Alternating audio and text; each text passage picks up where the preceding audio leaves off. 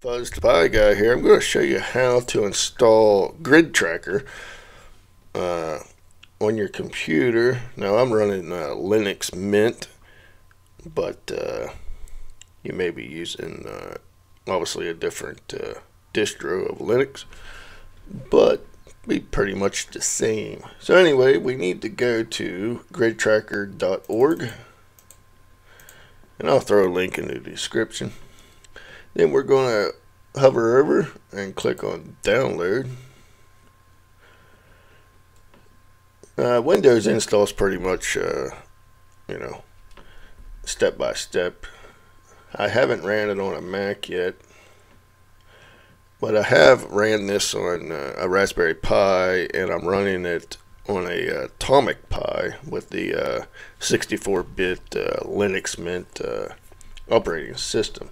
So we're going to go ahead and click on the Linux one here,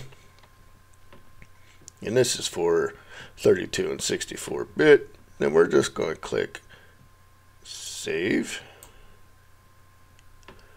Now I have already downloaded this, but once it's downloaded, we're going to go in. Let me get rid of that guy here. And it's going to be in your download folder. Now, you can put this in whatever directory that you feel like, but we're just going to right click and extract. And once this is done, I just made a directory for just for the purpose of doing it on here, so we can. Let me open up another window here.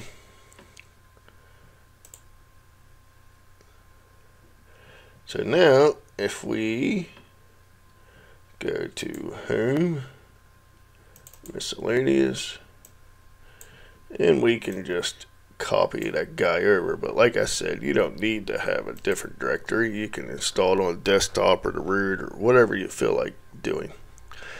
But anyway, to run this, you can do it through terminal. So if we cd into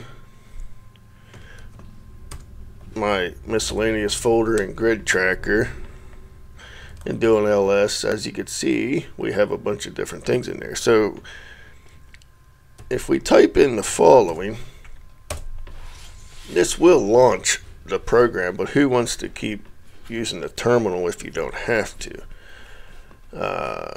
Especially if you're out in the field or you want to come up quick with it by just double clicking on an icon. Well, we're going to go ahead and point this to an icon on the desktop.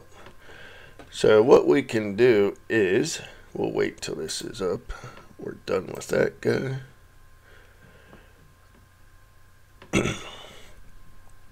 We'll just cancel that. And as you can see, here we are. We are up and the program's running. So what we're going to do is we're just going to close that guy out. And we're going to right click on the desktop, create a new launcher here. We're going to click on that. And then it's going to come up, and we got to fill a couple things in. So we could just type in here Grid Tracker. So now we have a check mark, which is good. We still have a message here, a warning, so we need to click on browse. We can just click on home, and we're going to go to wherever you put the Grid Tracker folder at once it was extracted. Then we're going to click on this guy right here. Then if we hit OK, we got a check mark, which is good. And do you want to add it to the menu? Yes or no? So now we have Grid Tracker. So let's change out the photo there. So if you right click, go to properties, and we're going to click on the rocket there. Then we're going to go to browse, Then we're going to go back to home.